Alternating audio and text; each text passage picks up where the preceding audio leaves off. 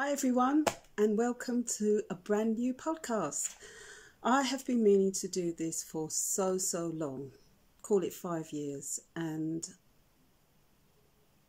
I've now just started. I've just thought, right, okay, just do it. I'm not even looking in the camera properly. I don't know where to look, so my eyes are flitting all over the place. Must look a bit odd, but you know what, let's do it. Life's a stitch, so let's just do it. So hi, my name's Gail, and I am a knitter, sewist and crocheter, and I have been wanting to do this podcasting malarkey for ages now, as I've said before.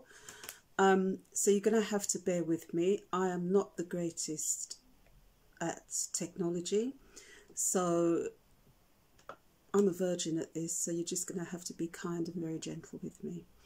There are going to be mistakes, but I know that you out there are going to put me right. Yes? And you're going to do lots of suggestions, give me lots of suggestions as to how I should do things and how not to do things. But just be constructive, just be gentle, and that's fine. That's all I ask. To be honest, if I get 5 people watching this, I'm going to claim celebrity status, really. But anyway, enough of that. Let's get on with it. So, how are you? I hope you're all well. This is a really weird time to be living. I mean, if you're a historian, it's fantastic. There is so much going on. We've just got rid of someone and a new someone has come in. So let's just hope that everything goes well. 2021 is a new dawn, a new beginning, and it's going to be fine. It's going to be tough. We've got another year of this, I'm sure, but we'll pull through. And if we're knitting or crocheting or sewing or weaving or spinning, whatever your yarny subject is, we're going to be okay. So, what can I tell you about myself? I live in London, UK. I am passionate about knitting and all things yarny, really. Textiles, fibre.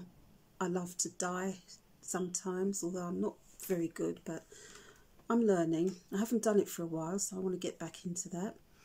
I'd love to do some spinning. I started that, but I haven't done quite as much as I want, but this time I'll get back into that.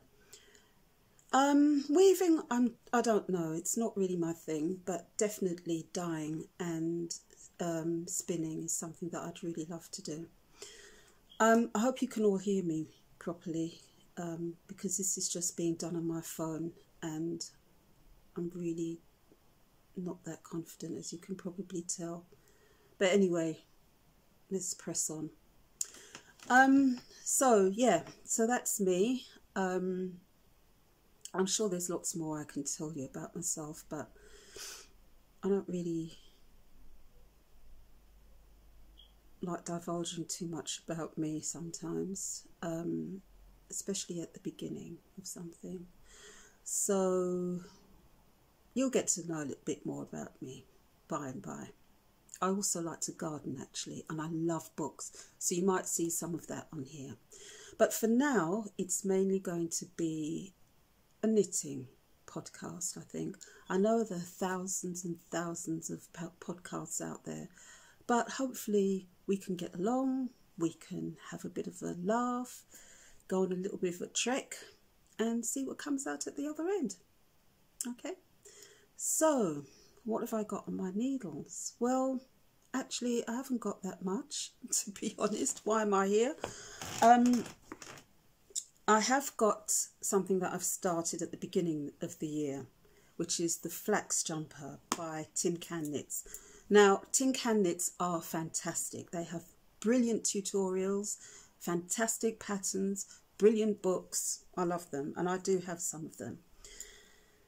And I've started this Flax jumper at the beginning of the year.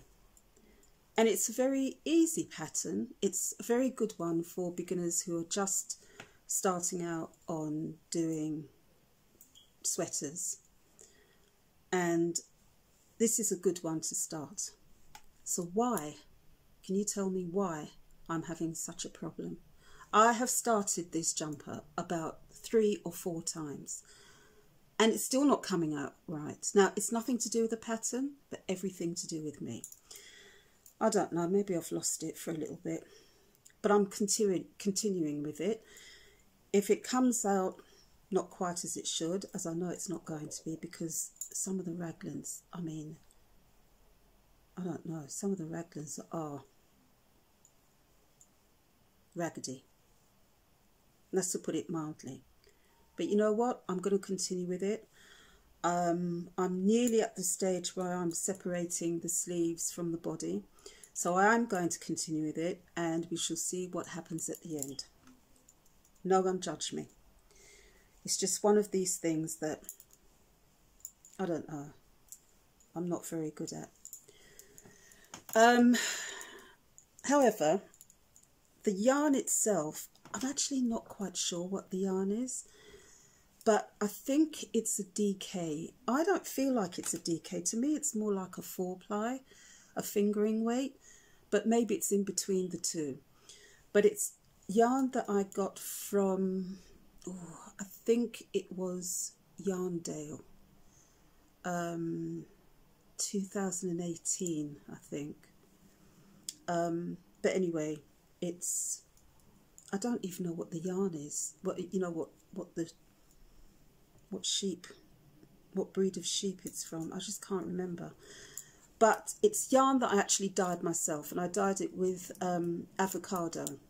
And it's a very, I mean, I don't think you can see it on here, but it's a very subtle, blushy, dirty pink, which is fine. No problems with that. But I just want to get this finished now because, as I say, I'm nearly separating the sleeves and the body.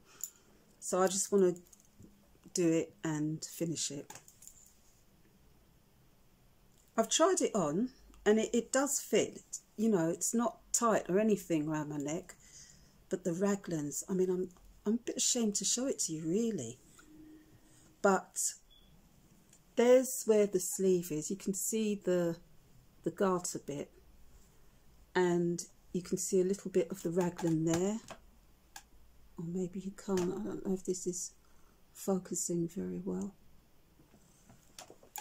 That bit's not too bad, but it's the other side. I mean, it looks a mess.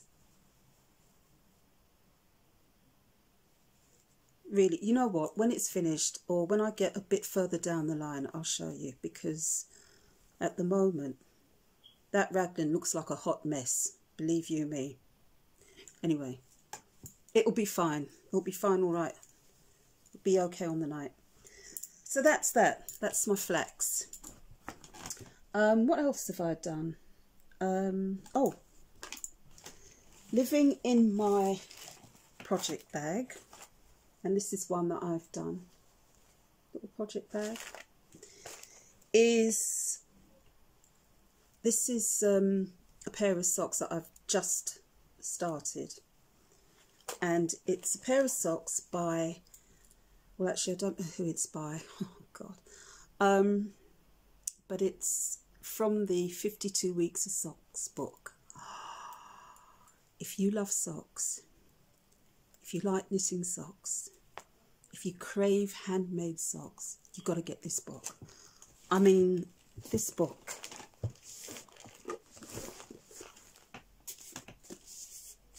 is the be-all. The pair of socks that I've chosen to do is this one. Can you see that?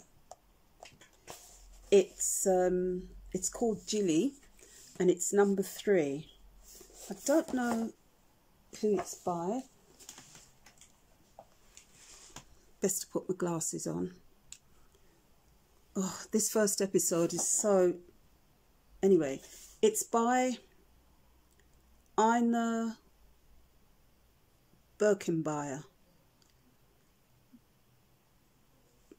forget the pronunciation. I'm sorry to drag your name through the mud like that. I've ruined your name.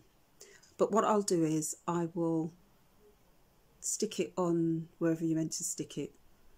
And yeah, I'll just write it out, because that was not a very good rendition of that person's name. Don't know if you can see it there. But anyway, the sock itself, absolutely fantastic. Look at that. And there are so many amazing socks in here. This book actually has a bit of a story to it. Last year, my mother and I, we went on a journey to the Caribbean, and it wasn't a very happy journey. It was actually for my uncle's funeral. So that was very sad. And we went for 3 weeks. We ended up staying 3 months because of COVID. Couldn't get back, which was amazing in itself. And although it was a sad period, I have to say that I had the best 3 months ever in the Caribbean. I mean, I think some people actually think I planned it all, but I didn't. How could I know that COVID was going to strike, or at least strike that badly? Anyway, enough of that. I'll probably edit this out because it's rambling. But this book I had ordered, and I thought I would get back into the UK in time. And I ordered it from lovely Laine. Hi Laine, who is from Emily Foles. And she kept it for me. I kept emailing her and saying, I think I'm going to be back in a couple of weeks, so can you just keep it for me and post it then? And she'd say, yeah, fine, okay. And then I'd have to email her again and say, well, actually, I'm not coming back yet. I don't know when I'm coming back. Can you please keep it for me and send it to me when I get back home? Which she did. And yeah, that was so lovely of her. And then she invited me to be on a live stream to showcase my project bags, which I make. Actually, I forgot to say that you can find me on Instagram as GailMadeByMe, and you can also find me on Ravelry as Chiligirl1. Now, my Ravelry pages, it's not really worth looking at because I don't keep them up, but I do browse a lot. I know there are people that are having a problem with Ravelry, so, but that's where you can find, that's another place that you can find me. But you're better off looking on Instagram because I am very prolific on there and I do post a lot on there. I also have an Etsy shop by the same name, GailMadeByMe, where I do at the moment mainly project bags. And I also, most Saturdays, I run a market stall selling project bags. And in the winter, I do lots of winter accessories, so like hats, scarves, cowls, mitts, that sort of thing. Well, because of COVID, everything's gone to, well, it's gone. Did you hear that noise? So everything is put on hold at the moment because of COVID. So I'm not actually doing the markets at the moment. So kind of taking a break from sewing. But I will get back onto that soon. So yeah, that's just a little aside. Forgot to say where you could find me. So yeah, this book is absolutely fantastic. There are so many socks in here. I mean, well, there's 52. So literally one a week. There's even a pair of slippers that I'd like to do. See that? I think that's so stylish. And I love the texture and the way it crosses over. It's so cool. So yeah, so this book, I'm sure you all know about it because it's been out a while now, and the hype on it has been amazing, but to me it's well worth it. I love this book so much. So yeah, that's that. Oh, the other thing I'd almost forgotten is that Laine, she's so nice. Have you noticed her hair is so thick? It's gorgeous, and it sort of sweeps down into a lovely bob.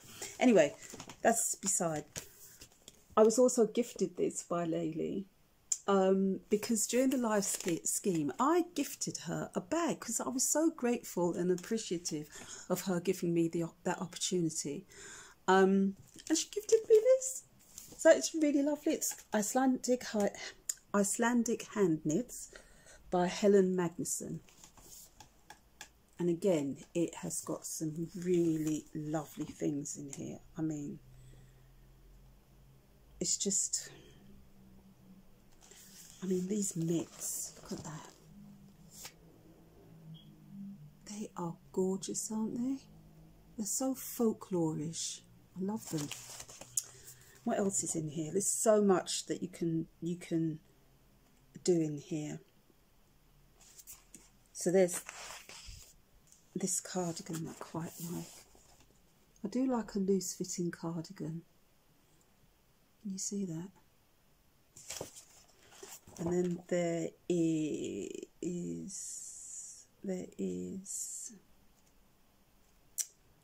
oh, another pair of slippers. Can you see that? So yeah, this is a lovely gift from Laine. I do have quite a lot of books actually. I am trying to curb it, but it's not working. In fact, I did actually get quite a lot of books just before Christmas. We won't talk about that. Well, actually, we will talk about it because otherwise I've got nothing to talk about. So, leading on from that, so that's my flax and my socks. This podcast is all over the place, but you're going to have to bear with.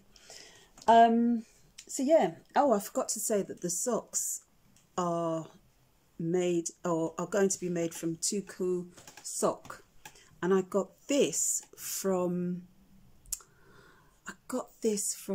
EYF. Not the last one they had, but the one before, which was when? Is that 2018 or 2019? No, it's 2018, I think. But yeah, my knitting buddy Jenny, hi Jenny, she'll put me right because she always knows dates and figures. So yeah, this is Strokkur wool, Strokkur sock. It's really nice and rustic. I don't think it's too, I know some people wouldn't be able to wear that, but if you had to wear it against your skin, I don't think it's too bad. I would put a vest under it anyway, but I don't think it's too bad. But I can't wait for these socks to be knitted up. So that's really nice. I have done some other things, and I'll just show you. These are recent things. So this is my lovely pink hat. Now this, oh my god, it's so warm and cozy, I can't tell you. It's the Suffolk Hat by Jo Storie, and this is actually one of my favourite hats to knit. I'd lost the pattern for some reason, so I had to reacquire it, shall we say. But yeah, this is, it's just nice and oversized. I've put pom-pom that I made. I love the cables on it. And it's actually very, very easy. These cables, they always look very complicated, but it's not. It's really quite an easy thing to do. And once you've mastered it, it almost becomes intuitive. You just know when the next cable, or when you should do the next cable. So yeah, I'm not going to put it on because, you know, hat hair and all that. But yeah, so this is the Suffolk Hat. by Jo Storie. Oh, and the yarn it's in is actually a Sirdar yarn, and I think it's Sirdar Super Chunky. I'll have to check, I'm not sure because I don't have the ball band anymore, but yeah, I think it's Sirdar Super Chunky. Another hat I did, and I don't know if you can see that properly. I'll get out of the way. But I think this is the Honeysuckle Hat, and I can't remember who the designer is. But again, very nice cables, which are not too bad to do. I don't know if that's showing up properly. And that's made out of 3 different types of yarn. I can't remember what they are. I didn't write them down at the time. If I find it, I will put in the description box the yarns that I used. So that's that one. This is a cowl that I actually designed myself. Now my neck gets very cold in the winter. I cannot bear my neck to be exposed to that element. No, that's not going to happen. So I love making cowls, and this one is, oh god, this is the end of cowls, I'm sorry. This cowl is made from Malabrigio Chunky. I can't remember, again, I can't remember any of these yarns, but I got this from the lovely Marcia. Hey Marcia, how you doing? And she's on Instagram as Yarns You Like, and she, you know, she sells her wares online and offline as well. So this looks like this when it's on. I'm not going to put it on, but when it's on, it looks like this. And so it spreads over your shoulders, so it gives you a lovely warm sensation over your shoulders. And if you want to, you can turn it down so it's not quite so high. And sometimes I do just wear it over a jumper, and it's just so gorgeous. And you can have it as high as you want or as low as you want. So I hope you guys can see that. I'm sorry if my eyes are going all over the place because I really don't know where to look. Oh dear, I'm making myself laugh here. So far I've gone to 22 minutes and 54 seconds, and I was going to do half an hour. Anyway, what else have I been doing? Oh, headbands. So this is a headband. Actually, I might put this on. Give you guys a laugh. Why not? You deserve a laugh.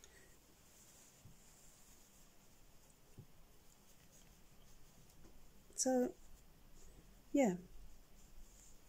This is a headband or turban, I suppose. So good for when you've got a bad hair day. But it also keeps your ears warm. And I think it looks a bit stylish as well. So yeah. So it doesn't look too bad, does it, on me?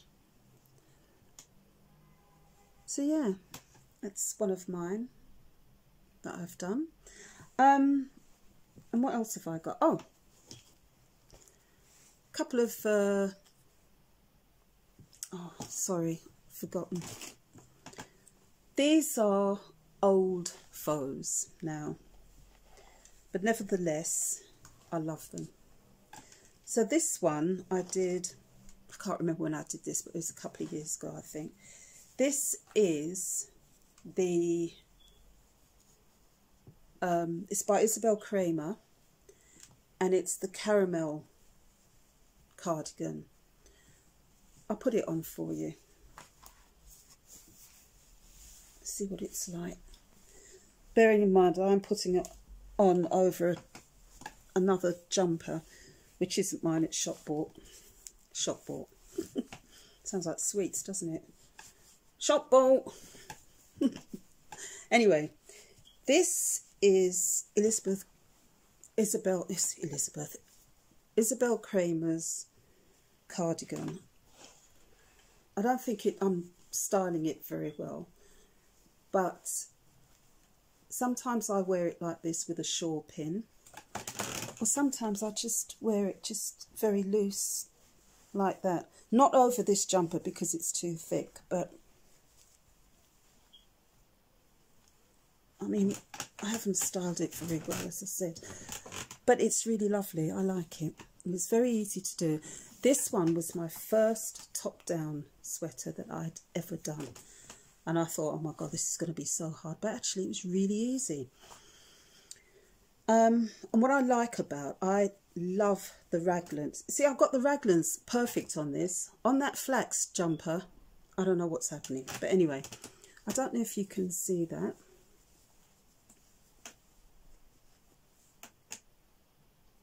Can you? I don't know if you can see the raglans there. I just love the raglans on this. Every time I look at it, I think, that looks really nice. That looks really good. You see the raglan there? I don't know if it's focusing properly. But yeah, but I really like this. It's made out of, I think it's Drops Puma that I used for the beigey, this colour, and for the burgundy wine colour, I think it was Let's Lopey, or it might have been Phenol Garn. I'm not sure. I think it was Let's Lopey, because it was left over from another project. And there we have, I've just done like irregular stripes. I do like stripes. I think if you haven't got enough yarn, stripe it. That's what I always say to people, stripe it. And stripes don't have to be regular, do they? You can do stripes in, you know, fat stripes, thin stripes, whatever stripes you like, at regular intervals or irregular intervals. So that's my Elizabeth, I keep saying Elizabeth, it's Isabell Kraemer, the caramel cardigan. And then this one, this one is by Ysolda Teague, and I know I'm not pronouncing this properly, but it's the Strokkur or Strokkur jumper. And I think this, I have done colour work before, but not on such a big scale. I mean, this is, have I? No, I haven't done it on such a big scale, but this I think was one of the first colour work sweaters that I'd done. And I love this sweater. It's incredibly warm. It fits like a dream. And the colour work I love. I love this goldy colour. And I wanted it to be a sort of autumny colour. You know, in winter, everyone goes around in greys and blacks, and my head can't stand it. I'm not a lover of black. But you can add things to it. But anyway, I digress. So this is a lovely goldy colour, and this is Let's Lopey. Now I have to admit, I do wear this quite a bit, but I couldn't wear it without putting something underneath, because I feel that it is quite itchy. Nevertheless, once I've worn it, and I usually do wear a vest or a thermal under it, because I do get cold. I'm a cold morsel, what can I say? Once I've done that, I'm fine, you know? So I love the colour work. I love this so much. And the other thing I love about it are the floats. Oh my gosh. I think they're quite nice, don't you? I mean, they're neat. There isn't anything that's pulling, and it's like that throughout the cardigan. I mean, jumper. God, you can tell I'm a newbie at this, can't you? You will come back though, won't you? I would hate to think I was talking to myself. Not that I don't talk to myself anyway, but anyway. So yeah, these are the floats. Do you know what? I could wear this jumper inside out. Those floats. Love them.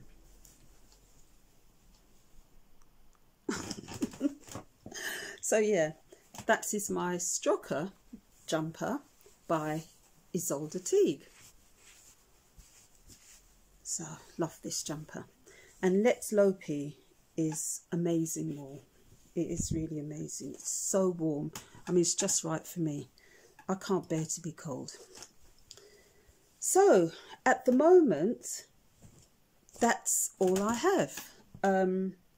Oh, I'll just show you some project bags that I do. Now, these are kind of left over from Christmas, and I had a few that I needed to finish up, so they'll go in for next Christmas. So there's this one. What's it got inside? And that's got Christmas trees inside. You see that? Sweet Christmas trees. I love this fabric.